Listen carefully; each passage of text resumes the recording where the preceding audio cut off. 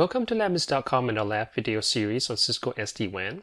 This is Metha, your instructor for this video series. For a complete list of our SD-WAN videos, you can visit our website under the Routing Switching section. There you can also sign up for our newsletters to receive the latest video updates. In the last video, we went through the Cisco SD-WAN bring-up process. I did mention that you have two options on the controllers, either go with the cloud version. So all of the controllers will be installed and hosted for you by Cisco, and there's nothing that you really need to do in terms of installation. Or if you rather keep the controllers on-prem, maybe just because sending your network routes to the cloud violates your security policies, or if you just want to build a lab like we do here, you would need to go through the controller installation, which is what we will be doing in this lab, although we are actually going to pretend that they're cloud servers. If you have already decided to use the cloud controllers, you can probably safely skip this video unless you want to really understand what happens in the controller install. In our lab setup, we are going to install the three controllers, the vManage, vBond, and vSmart, in our simulated cloud with a site ID of 255. They're each going to be sitting on a subnet of 1.1.0/24 on VLAN 110, right, with the IP address of .11 for vManage, .12 for vBond, .13 for vSmart.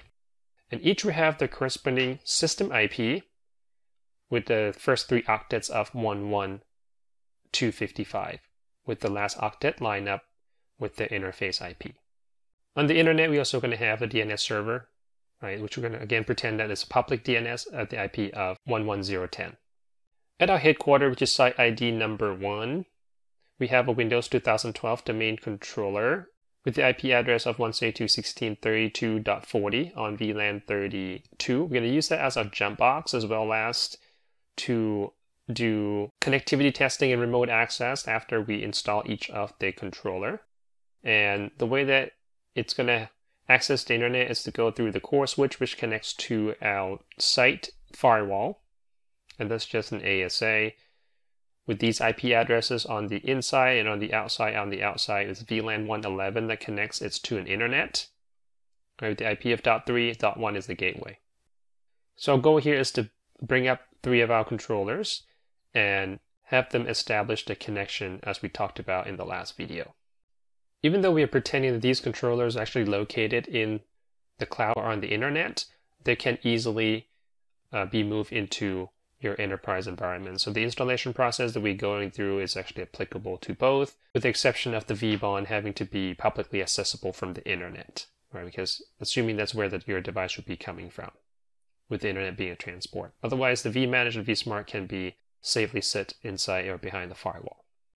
So let's get started with our installation. The Cisco SD-WAN controller only comes in a virtual machine form factor, so you need to have supported virtual environment, which are, as of today, the VMware and KVM. Here we will be using VMware ESXi as our server, and we'll use that to install our VM. So let me bring up the RDP session to our jump box. The first thing you probably need to do is to go to cisco.com and download the OVA file. So let's go and take a look at the download page that I already have open right here. So basically just look up software defined WAN, SD-WAN, right, and go into SD-WAN. And then to get the software, depending on which component you want, let's first look at the vManage. So you click into the vManage. Looks like latest version right now is 18.3.1. So you can download the OVA right there for the VMware, or if it's a KVM, you can do QCOW image right there. I guess you can also do, if you wanted to do a Microsoft Azure, there's also an image right there as well. Okay, so for us, it's going to be the OVA, and that's for the vManage. vSmart is located right here.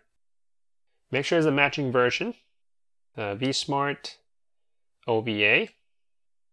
And then the last component, which is the vBond, that should be part of the vEdgeCloud. So vBond is actually running as a service on the vEdgeCloud, which is the VM version of the WAN Edge router. As you can see right there, vEdgeCloud and vBond new deployment OVA. So those would be the three files that you need to download.